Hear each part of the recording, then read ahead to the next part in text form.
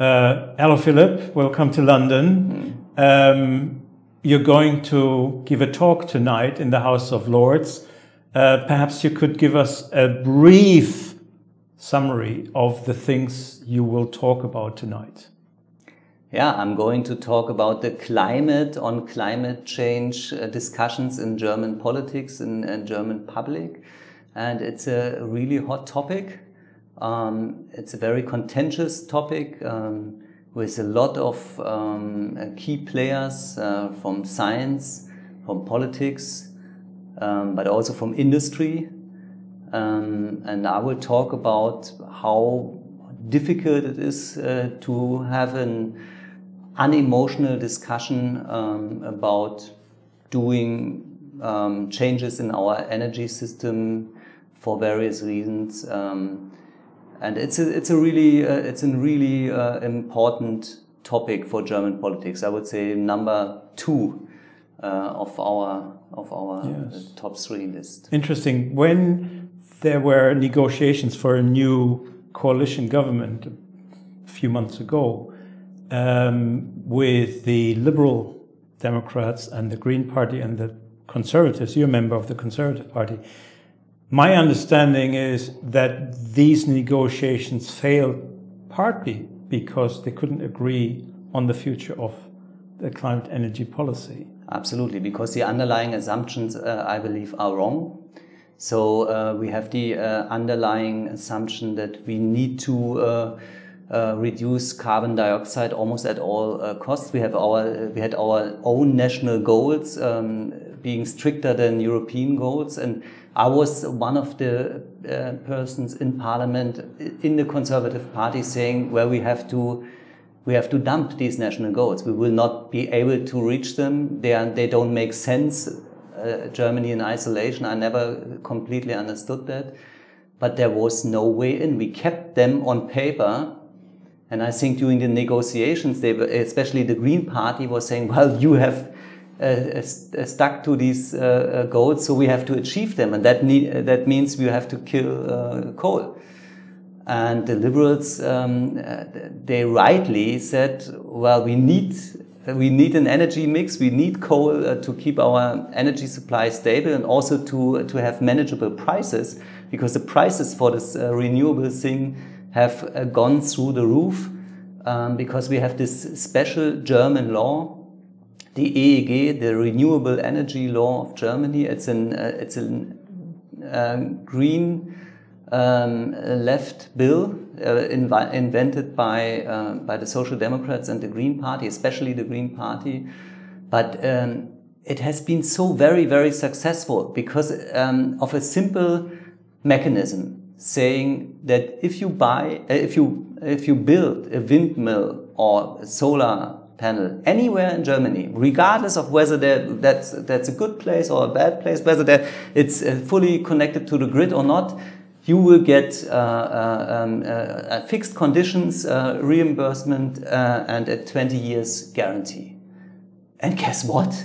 People started building windmills and solar panels all over Germany.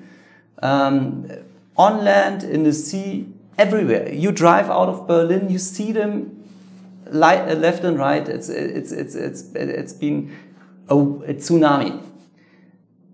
And the costs have also become a tsunami by now. So it's 25 billion euros every year paid by household, by private consumers and by industry, especially a medium-sized industry, because we had to make some exceptions for big industry, energy-intensive industry, because otherwise we would have lost them to our neighboring countries or to other regions.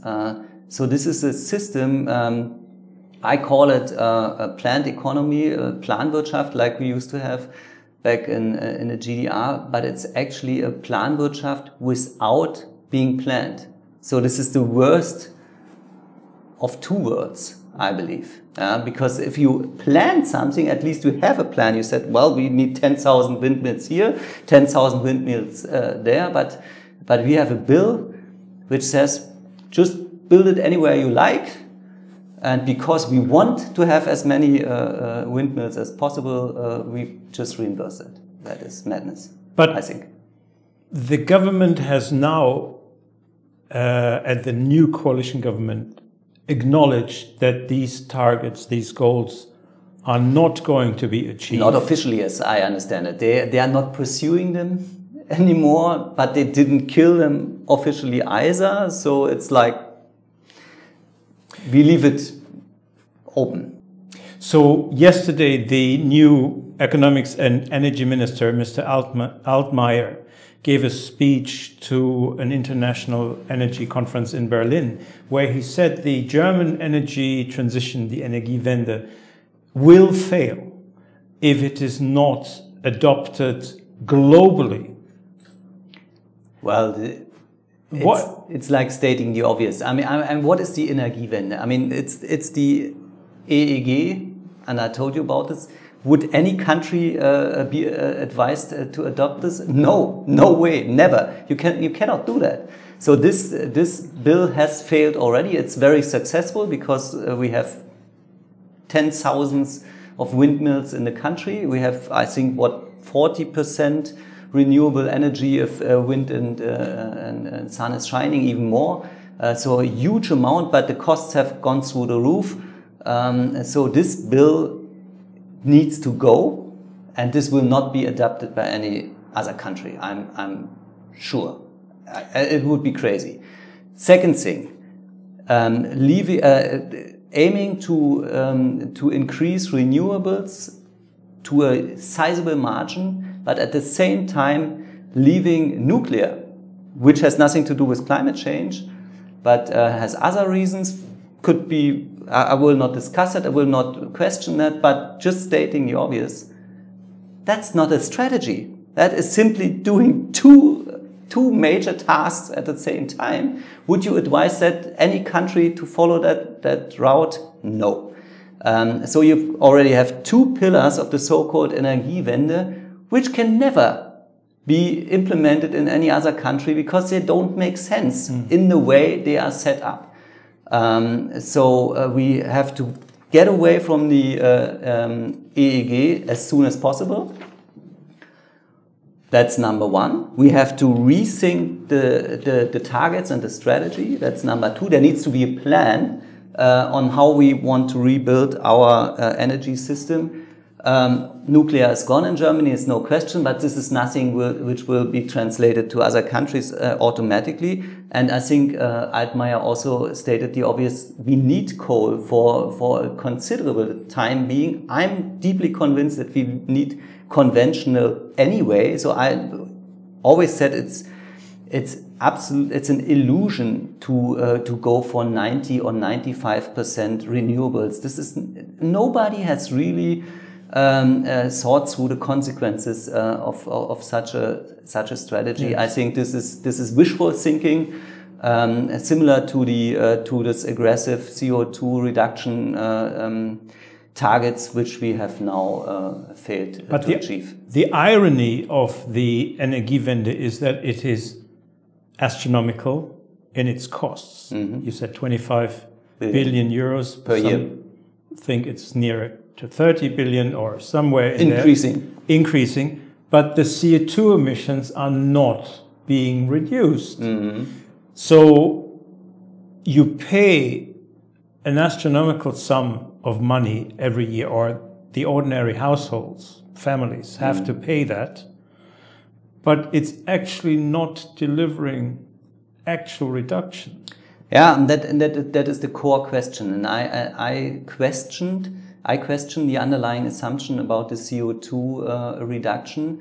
I'm not a climate scientist by training or by profession, but I think there are much more question marks to this concept as being pushed or simplistically interpreted by a number of stakeholders. But that would be okay for me if there would be other good reasons for a certain strategy. And you hear that occasionally as well. Of course, there are issues with coal production and coal burning. And I would always say a strong energy system is a mix. So maybe There are good reasons to push renewables to a certain degree, but you have to have a clear strategy behind it. And I believe that that those target setting, the CO2 target setting, is a flawed strategy, and that we have to rethink where we actually want to go with renewables in a mix, not putting all eggs into one basket. I've never heard outside energy, everybody would say you're crazy if you reduce your portfolio just to one candidate, to one type of energy. Everybody would say, well, why would you do that? Well, in the energy sector, we have a decade where everybody seemed to have thought that this is a good idea. I don't think it's a good idea. I think a resilient, affordable energy system needs to have several sources, needs to have redundancy, for strategic, for all sorts of reasons. So we have to rethink our strategy, reset our goals, and I'm sure that this will be considerably different from the current targets. And the CO2 thing is something which we have to scrutinize very, very carefully, because under the pretext of saving CO2, there have been so many bad economic and political measures which have been so costly and have put money into individual pockets on behalf of the society. I think that has to be put up for a revision. So it would appear that after about 25, 30 years of a nearly all-party consensus on climate energy policy in Germany, this consensus is now breaking up. It would appear that at least on the center-right parts of the social, the Christian Democrats and parts of the kind of populist movement and parties, there is growing opposition to the conventional energy policy. How do you think this, given that we have a coalition government between the Christian Democrats and the Social Democrats, although they are a small party, they are much greener now than they used to be. How do you think this can actually happen? How do you think you can reform a policy that is so ingrained for so long and where people are almost hysterical about it? Yeah, it's a difficult task, but it starts with reminding ourselves of our core values. And the core value of democracy, the core value of a market, of a free market, of innovation, the core value of science is not consensus, it's competition. It's open discussion, it's a fight for the better concept, for the more successful strategy, and we have to get back to those core values. That will be my key theme tonight. We don't need a consensus on the energy policy. We also don't need a consensus on climate research. I don't believe there is a consensus. I believe that there are certain studies where they limited the number of persons they're asking and ignored the vested interest and some other confounding factors, and then created this concept of consensus. No, democracy, science, and a liberal market strives on competition. So let's have a discussion on what needs to be the consensus, and the consensus needs to be that we are having a triangle. And that's actually what we are all saying. Energy needs to be reliable, safe, affordable, and yes, we also want to have it ecological. But again, then we have to have a discussion. Any type of energy will have some downsides on the environment. Yeah? So to put this climate saving thing, which actually means CO2 reduction, which often is not even a CO2 reduction, above everything, is also a very questionable concept, because you need sometimes you need water, you need land, you're interacting with your bird population in case of windmills. You have all sorts of other topics And very often it only turns out after a certain threshold has been passed for an individual type of energy, what the real downsides are.